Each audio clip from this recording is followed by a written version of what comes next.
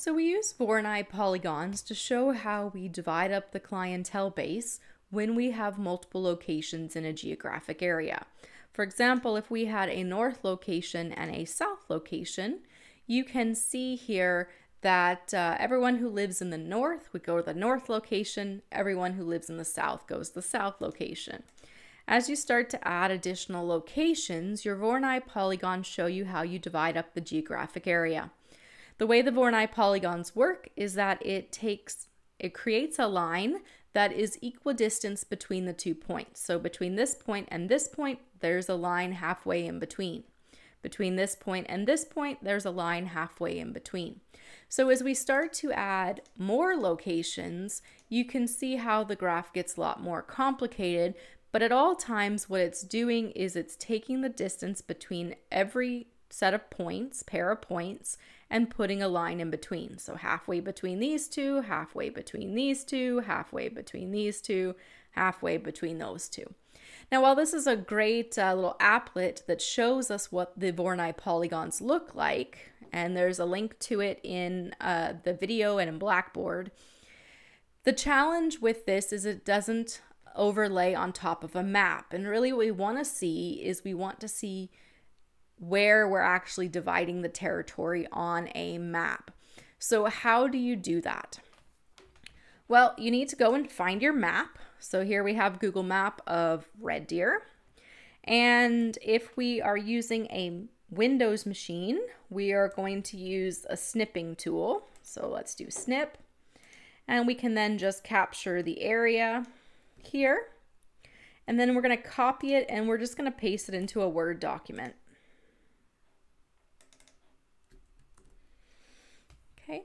If you have a Mac and it's an older Mac, then you can do that same kind of snipping or grabbing of that image with grab it. So you would just type in grab and it would show up there. If you have a newer Mac or it's running the newer operating system, what you want is Shift Command 4, and then you can highlight the portion of the screen that's showing the map that you want. So Shift Command 4, and then we would draw out the area we want to capture. Okay, so you can do it on a Mac or Windows. And ultimately what you want to do is you want to copy paste it into like Word.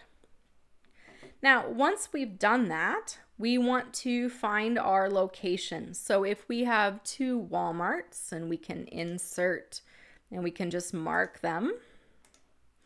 And you can mark it first in Google and then capture, or you can mark it afterwards. So here we have 1 Walmart location. Here we have our other Walmart location. So a Voronoi polygon just splits that equidistance. And so if we're going to draw our Voronoi polygons, all we have to do is insert a line. And we would draw a line equidistance in between. Okay, and I'll make that a bit thicker so we can see it better. So when you have 2, it's pretty easy. We want it to be equally in between. So we're doing a little bit of eyeballing here. And then what if there were additional locations? So what if we had a Walmart, let's say they put a Walmart over here in this new shopping area. Okay. So how do we figure out what that polygon looks like? Well, you could do it by hand and just say, okay, well, we know that it's going to be halfway in between these 2. So halfway between these 2 dots, we're going to have it. We also need it to be halfway between these 2. Here.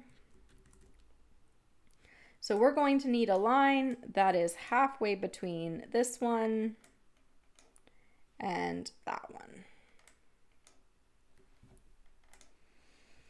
Okay, so we're halfway between these 2, halfway between these 2, halfway between these 2. And likely we're starting to get something that looks along the lines that probably has a curve here.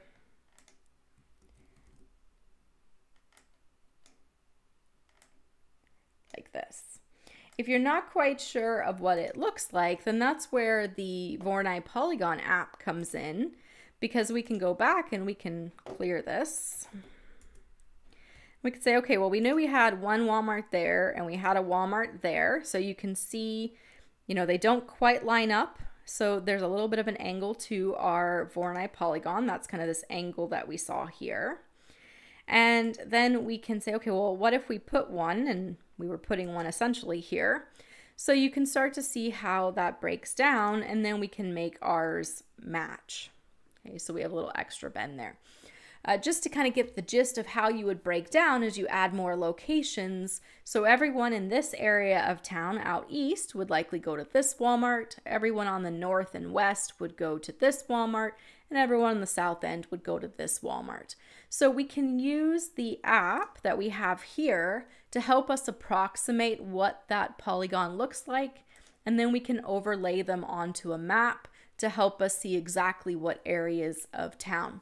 There are other ways to do this where you actually integrate apps like this with a map, but that requires a little bit of coding. We can do it in Python, for example. And so that's a bit beyond the scope of the class. So right now, it's just a matter of, can you take those polygons and lay them out on the map?